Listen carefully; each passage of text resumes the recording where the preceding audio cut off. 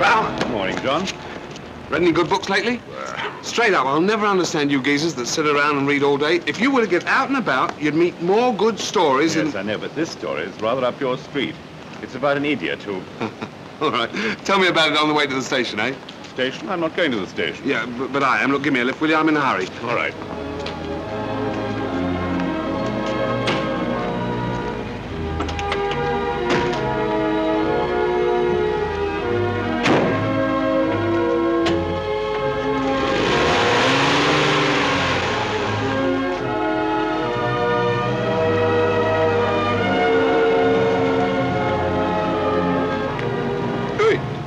What have we stopped here for?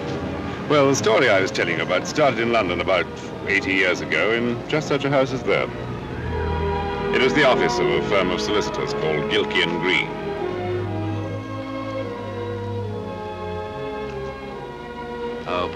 Just below the firm's neck. That's what I wanted. Very good, sir. No. That's it. That'll show 'em.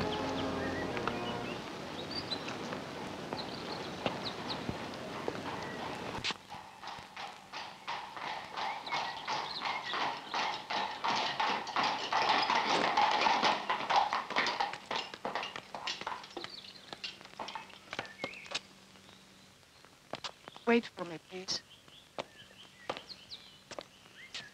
Your servant, madam. Do I have the pleasure of addressing Mr. Gilkey or Mr. Green? My dear young lady, Mr. Green was my grandfather's partner, but he burst a blood vessel in a fit of rage against Napoleon Bonaparte before I was born. Is it Mr. Gilkey, then? At your command, dear lady. Come.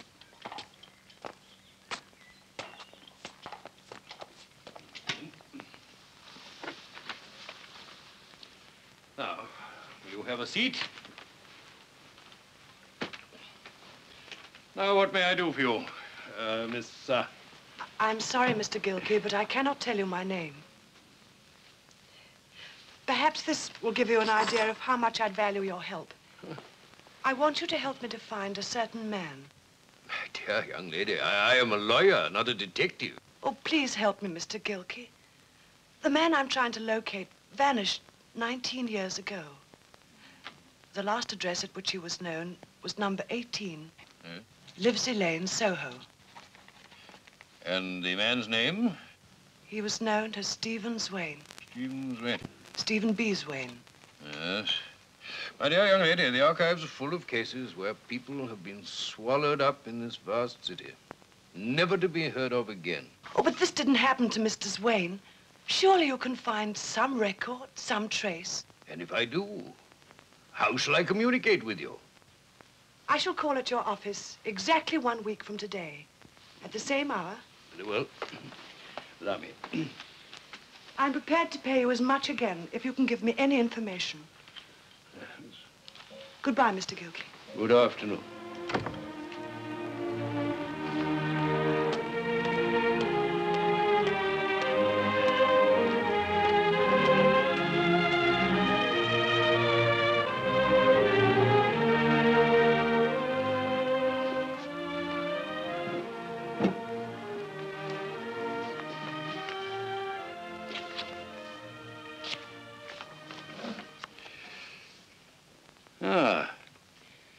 Stephen B. Swain.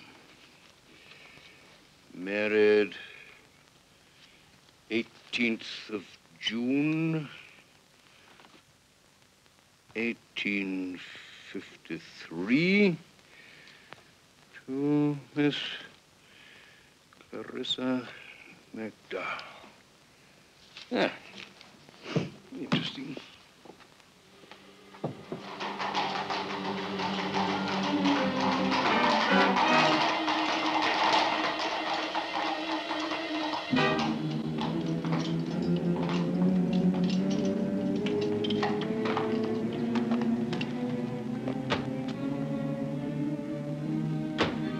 Thank you.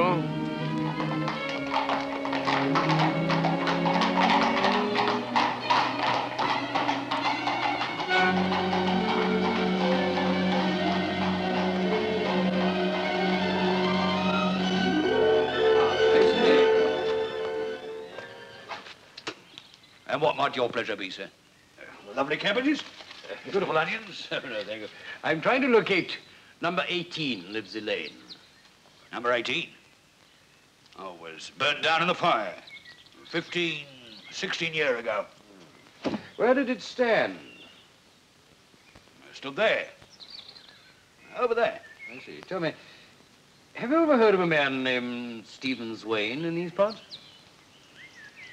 No. I see. Well, thank you. Thank you very much. Good day.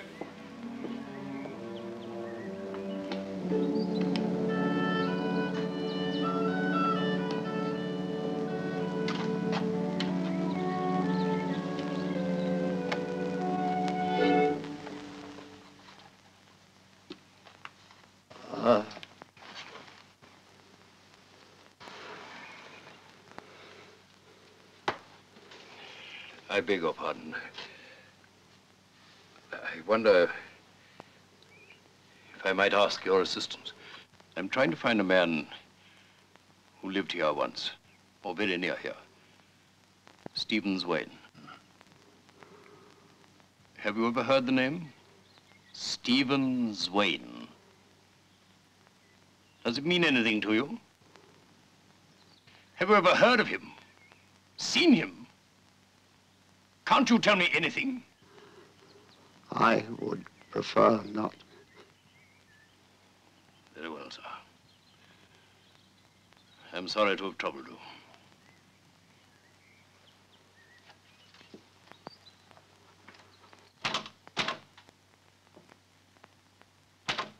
What did you say they call this?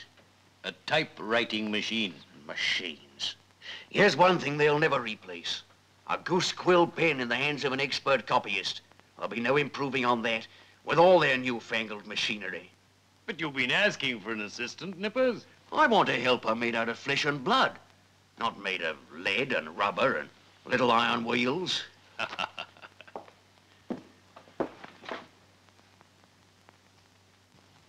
Oh, it's you, is it? Well, have you decided to answer some of my questions? Well, I have come to you, Mr. Gilkey, in search of employment. what can you do? I am a copyist. A copyist, eh? Come into my office. Come on. Come and tell me something about yourself.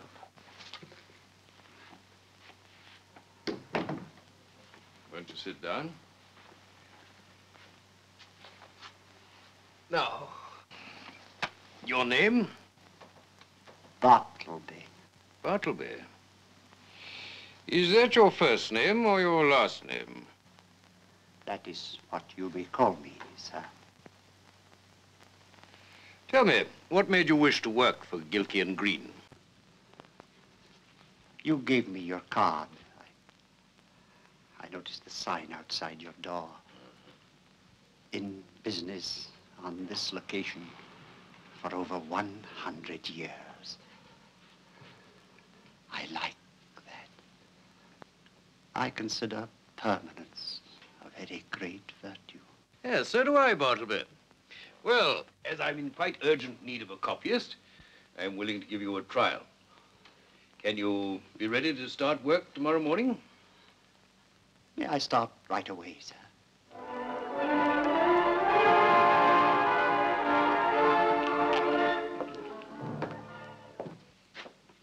Ah, this is very nice, Bartleby. Very neat and very nice. Very good indeed. Watch out, Nippers, or the new man may overtake you in work.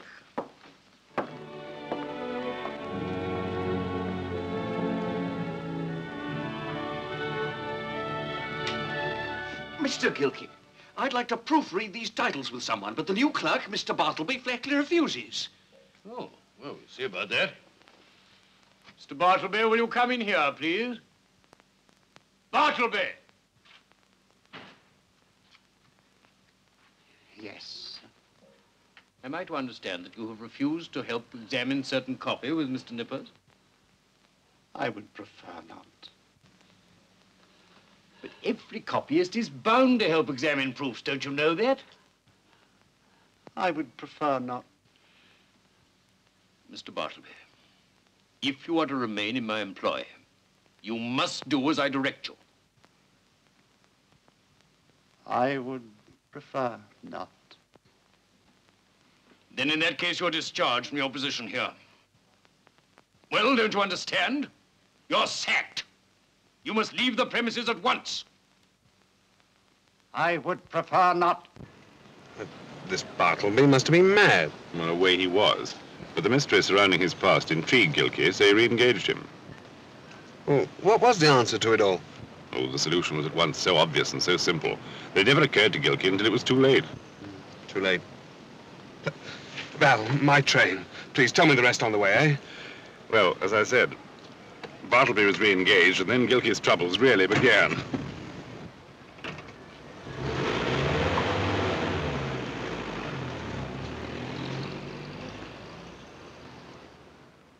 Ah, you're extremely punctual, I see. What did you find out about Stevens Wayne? Please. And one reference. From the archives of the Hall of Records, he was married on June the 18th, 1853, to Miss Clarissa McDowell. But then he does exist. He is living. I didn't say that. This marriage record was entered nearly 20 years ago. This proves that Stevens Wayne was alive once. It does not mean that he's living today. But there's no record of his death. We can find him. Think how many people vanish in London every day. Once you have passed through that door, London can swallow you up in 5 minutes. How then can you expect me to find a man who's been hidden for 20 years? I'm foolish, I suppose, to expect the impossible. I'm sorry. Allow me.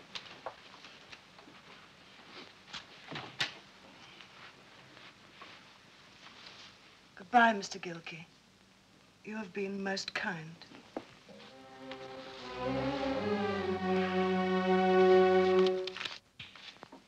Mr. Bartleby, what is the meaning of this? There's not so much as a single stroke of a pen on one of these pages. I've decided that I will do no more writing. What is your reason? My eyes. Look at my eyes. Yes, your eyes do seem rather bloodshot. Lighting's not very good in there. We must remedy that. Why don't you go to the country for the weekend? I have given up copying. What, even when your eyes get better? Yes. Well, in that case, Bartleby, I shall have no further use for you. I shall pay you your wages and you must go. I would prefer not. Prefer not, eh? I'd give him prefer if I were you, sir. Mr. Nippers, I would prefer if you would withdraw for the present. Prefer to be left alone. Right now, I prefer that... Oh, good Lord. I'll leave you, sir. Mr. Bartleby, do I make myself clear? You are discharged. You must leave. I would prefer not. What earthly right have you to stay here? I order you to leave this office. I would prefer not.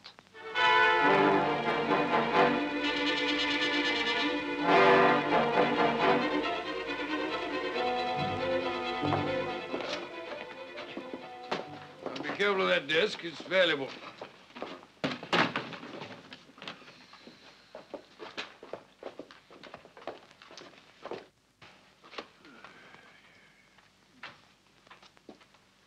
I know why we're moving our offices, Mr. Gilkey. Stay in one place too long, Nippers, and you rot. New location, new clients. Oh, yes, that's all very well to say, Mr. Gilkey, but you and me, we know different, don't we? It's on account of him. Him? Mr. Bartleby. He won't leave you, so you're moving away from him.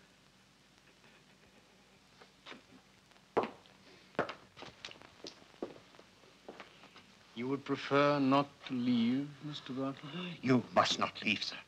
Call them back. Replace the furniture. Let things be as they have been these 100 years. But why, Bartleby? There is too much motion in the world, sir. when people move, they become lost to each other and to themselves. Is that everything, sir? Just this desk and chair.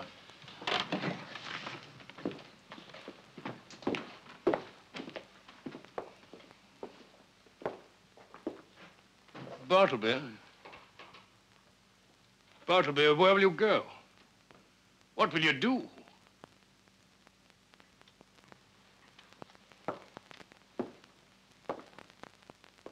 Oh, Bartleby. Why are you what you are?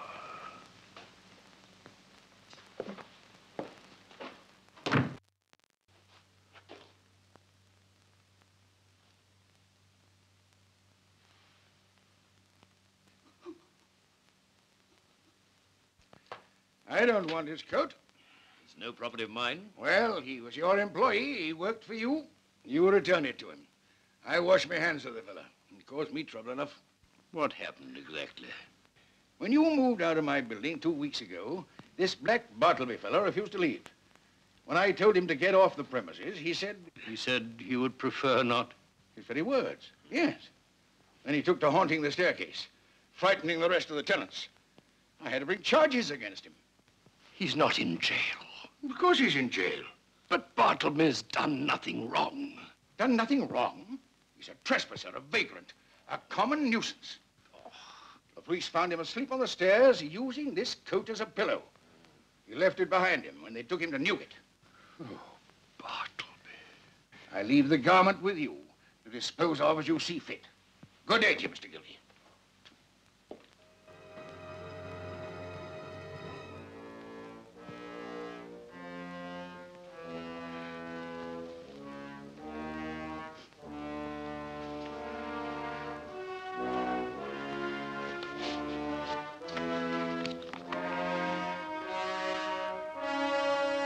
Refer to Post Office, Department 49. Attention, Mr. Bartleby. Miss Clarissa McDowell. Nippers, come in here. I want to put an advertisement in the papers.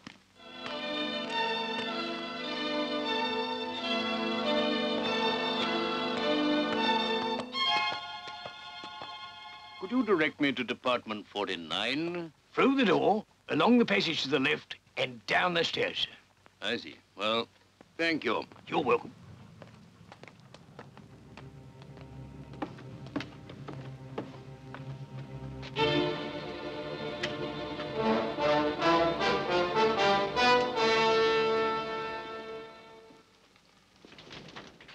Sir?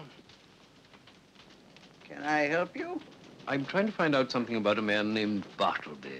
Ah, Bartleby. He worked here? He worked here. What is this place? Can't you tell? Take a look around. This is the end of the line. The dead letter office. For more than 20 years, Bartleby's job was opening letters here in this room to see if the contents could identify the sender or the addressee.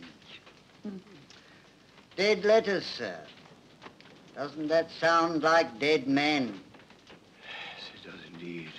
The accumulated sorrow of the nation passes through this office.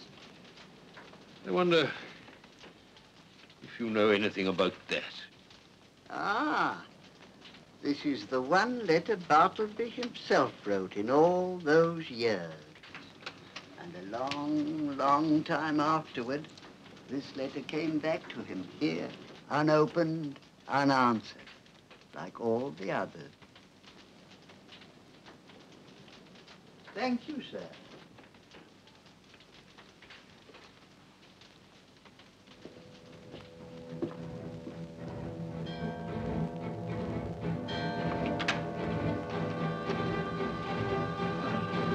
Mr. Gilkey, I read your advertisement and Mr. Nippers told me to find you here. Do you have news? I may have. Is he here in prison? Before I can answer that question, I must know your name. My name? There's Clarissa McDowell. Impossible. I was named for my mother.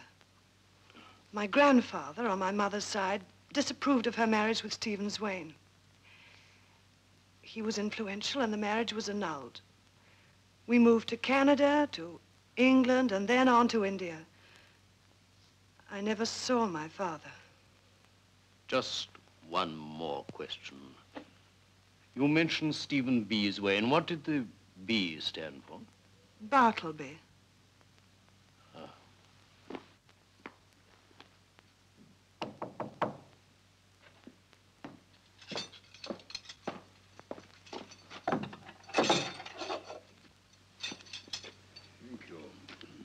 He's asleep. The silent man, we calls him.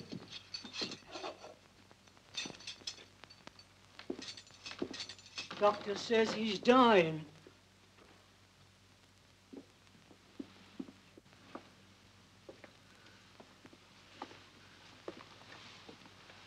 Bartleby.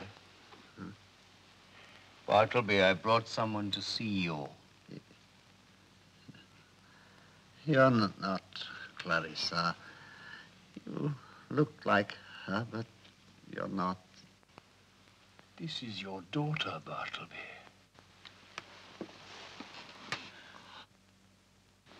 I've come to help you. Please let me help you. Bartleby, there are new sciences, new doctors to help you. It's not too late. Do you hear me, Stephen Bartleby Swain? You can live. You must live. I would prefer.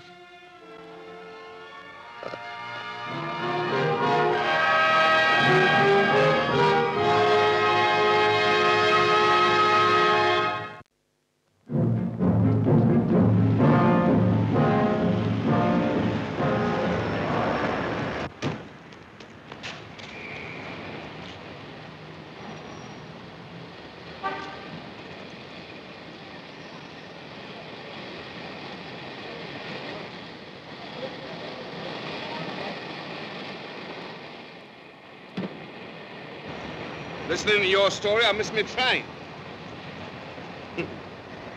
Mark you, it wasn't a bad yarn. Well, I just about got time to tell you one. A modern one, though. Sorry. Hey, who made me miss my train? As I was saying, I like modern stuff. And this story was told me by a pal of mine. He's a sea captain. And a very strange story it is, too. Right, Weary? No. Right.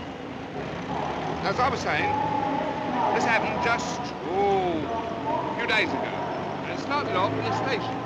A station just like this. There was a fella called H.T. Babcock. He had a lot of money. Morning was good for him. The 10:45 train for London King's Cross will leave from platform 6, calling at Berwick, Newcastle, York and King's Cross. Charles, I don't want to go. Don't get hysterical. Leave this to me, darling. I've got it all worked out. Come on.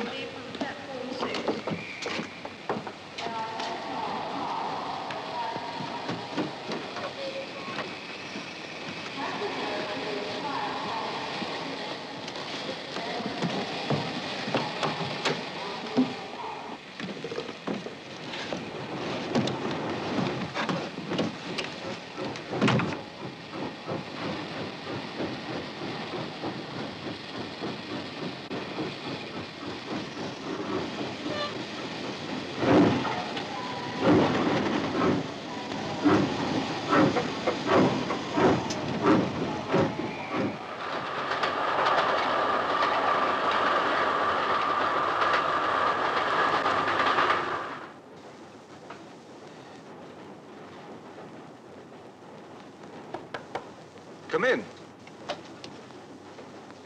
Charles, what are you doing in this train? Mr. Babcock, I've got some money for you. Have you? Here's all the money I have in the world.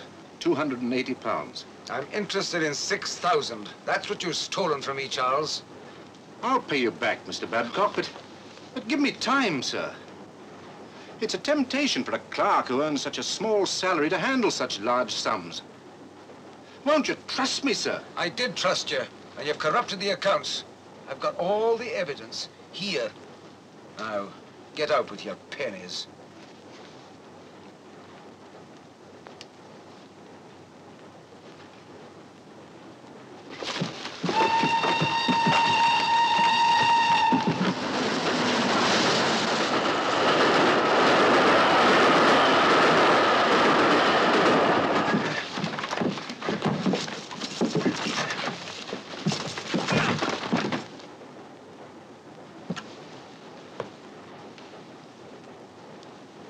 Mr. Babcock! Mr. Babcock!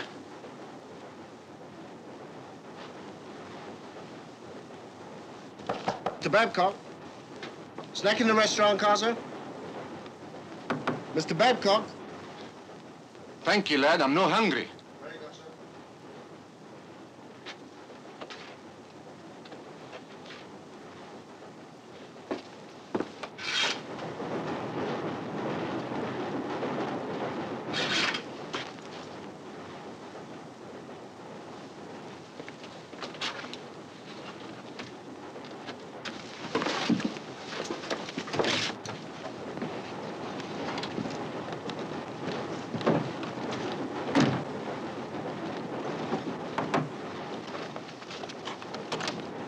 Did he accept the money? Get your things. We're getting off. What did he say? What happened? Get your things. We're getting off.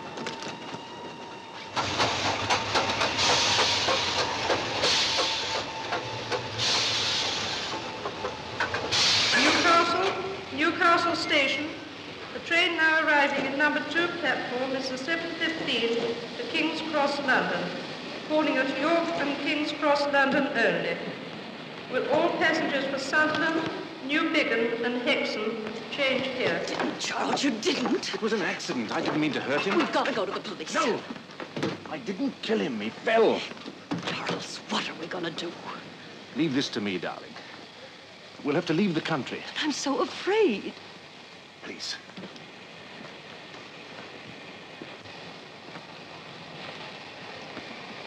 Let's get to the cab rank.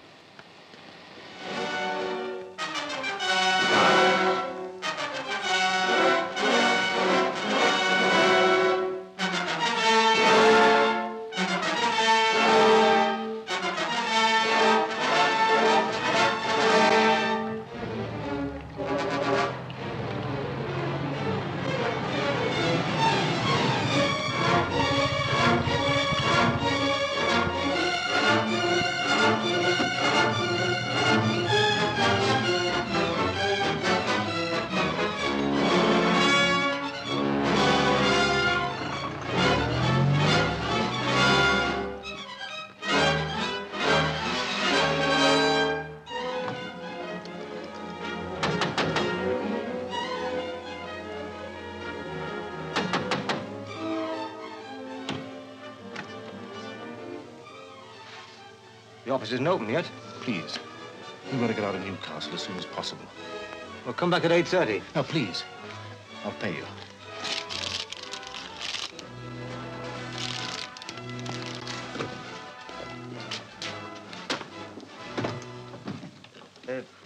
Where do you want to go to? What's your first sailing? Well, the Lancaster's leaving today, but you don't want her. Where does she go to? What ports of call? None. It's 62 days to Hobart, Tasmania. Tasmania? Can we get a passage? Well, you won't be very comfortable on the Lancaster. Oh, we don't care. We just want to get away. You see, I have an opportunity of getting a vacation. My wife and I are... Well, this is a sort of an anniversary trip. The fare's £92, 10 shillings. Stateroom for 2, Newcastle to Hobart. I can't take a cheque. The office isn't open. No, I've got the cash. Both British subjects. Yes, both British subjects. Mr. and Mrs. H.T. Babcock. You surprised I knew the name? I saw it on your briefcase.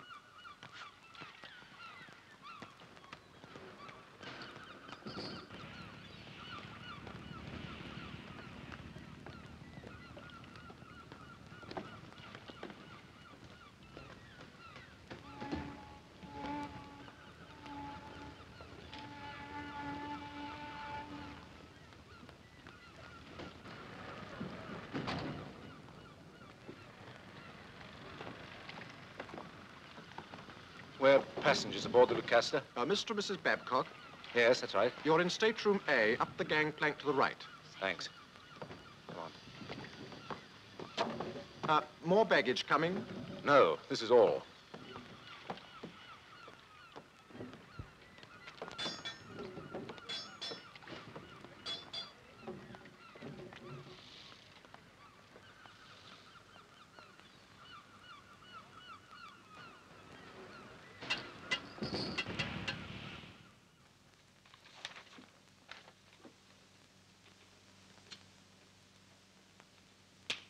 You could have stolen the briefcase.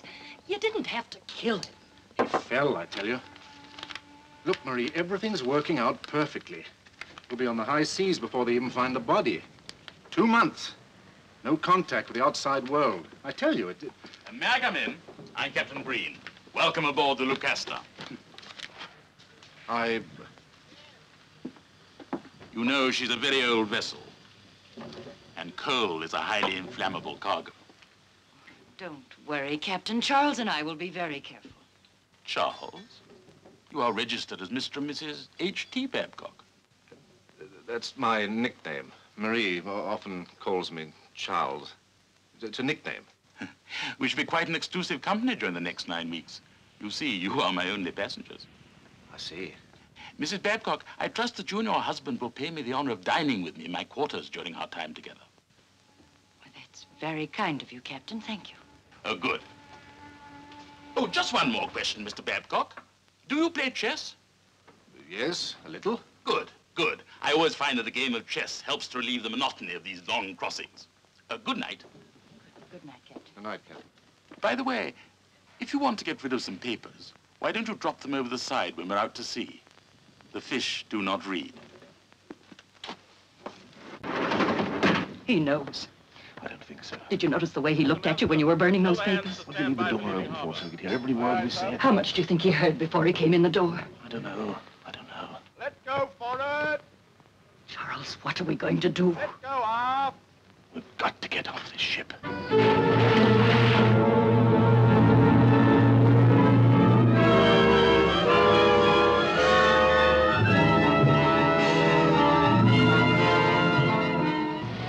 Nervous murderer, jittery wife, suspicious captain. It's quite a setup for a strange journey. What happened? Well, Val, I gotta get going or I'll miss the next train. I said, what happened?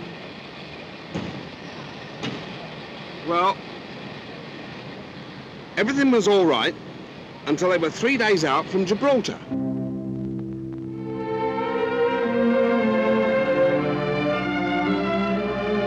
I'm afraid I'll have to say check, Mr. Babcock. And I think it's checkmate, I'm sorry to say. You play an excellent game, Captain. Oh, no, you're just out of practice. Anyhow, you lost the game some 20 moves ago when you exposed your king's castle. I knew then you couldn't possibly win. One false move and everything's lost. Right, Mr. Babcock? Now, another game. No, really, Captain. Oh, it whiles away the time. Such a long voyage. There's something I've been curious to ask you about, Mr. Babcock. Yes, Captain? You booked passage with us at the 11th hour, so to speak. Is there anything wrong with that? Nothing wrong. It just seems a little odd. Why? Oh, that you should be in a last-minute rush and then catch the slowest cargo ship on the high seas to take you to Tasmania. Frankly, Captain, is it any business of yours? None whatsoever. How my wife and I travel is our concern, and our concern only. Oh, I didn't mean to be inquisitive. I'm sure you have your reasons. Now, shall we start? Excuse me.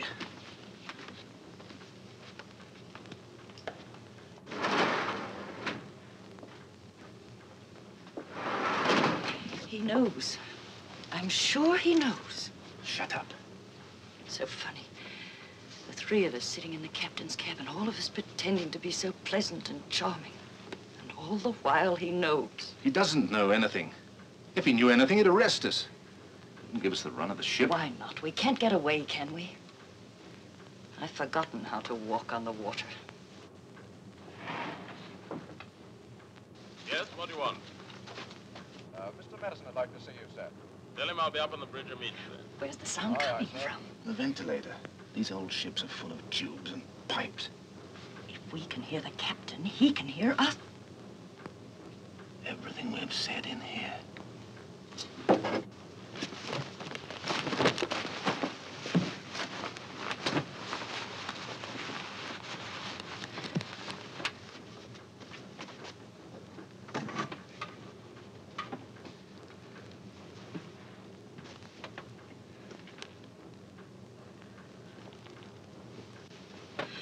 Suffocate. It's better than hanging. What about the papers? I'll take care of those. Tonight.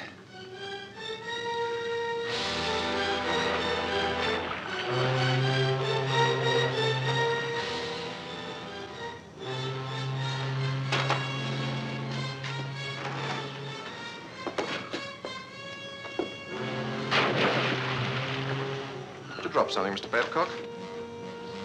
I was just getting rid of some old... Don't have to explain to me.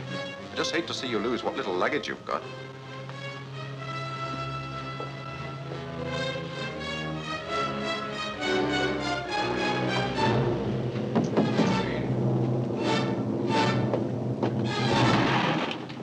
Yes? I have something important to tell you, sir. Come inside.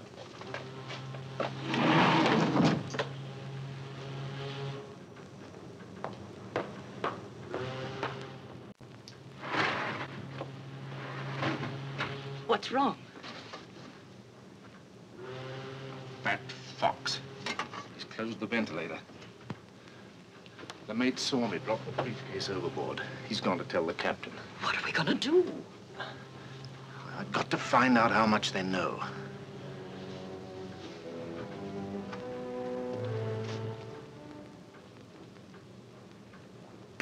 It's an excellent dinner, Captain. Yes, I'm rather proud of our chef. It isn't easy to set an attractive table when you've been out to sea for a few weeks, completely cut off from the rest of the world. Not completely, surely. What? I mean, you have a radio. You get the news? Oh, yes. More cake? No, thanks. Well, if you don't mind, I think I'll have another slice. What news do you hear from home? What sort of news? Sport? Politics? I thought maybe some news of crime, that sort of thing. Oh, yes, sometimes. You're certain I can't interest you in this cake? It's absolutely delicious. Yes, I did hear something on the BBC last night that struck me as a bit odd. It was about a man with the same name as you, Babcock. Really? Yes, and the funny thing is he had the same initials, HT. It all happened on a train or somewhere. More coffee? What about this Babcock? Oh, I didn't listen very carefully. Just caught the name. Relative of yours? How should I know? Did they find the murderer? Can't exactly recall. Anyhow, it's no concern of ours. Chess, Mr. Babcock?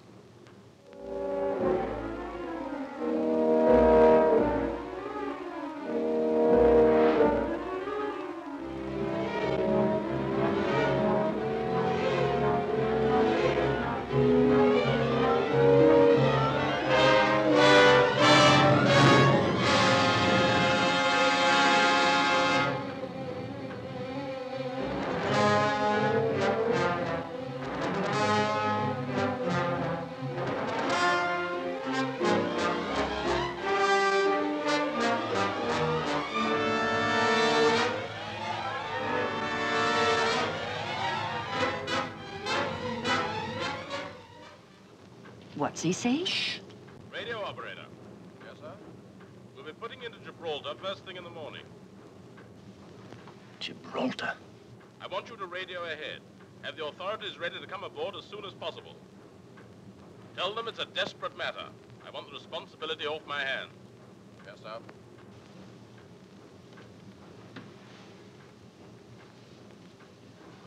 I'll have to kill him. Either he dies or we do. Darling, there isn't a chance. I'll figure a way.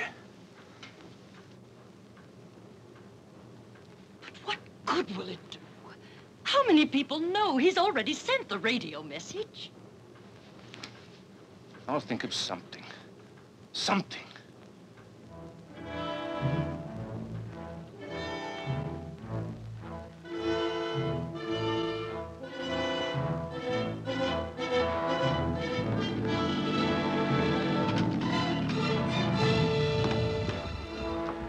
Here they come, alongside.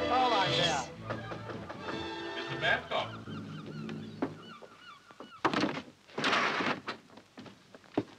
I must ask you and Mrs. Babcock not to leave your cabin.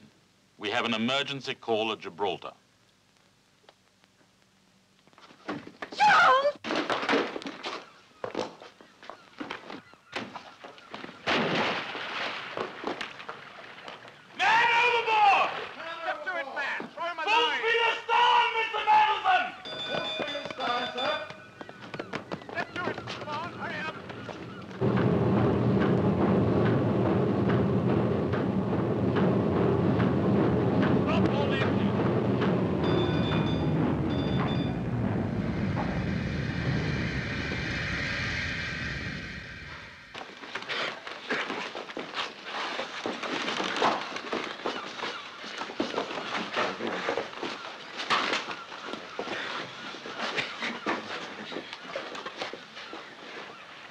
A little chess, Captain.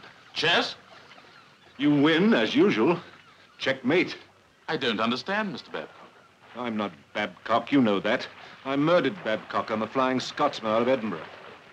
You You're under arrest. Take these people into custody. Come now, Captain. All these weeks we've been your honored guests. I didn't know. You radioed ahead to the authorities. Yes, the medical authorities. I just found out there's typhus aboard. I saw no reason to worry you. You never suspected? I never suspected that you were anything but passengers aboard my ship. Officer, take them ashore. Come along.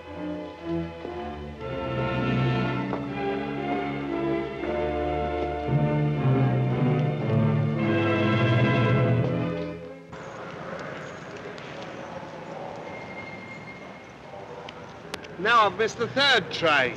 Well, why worry? It's a good story. Let's go and have a drink. Come on.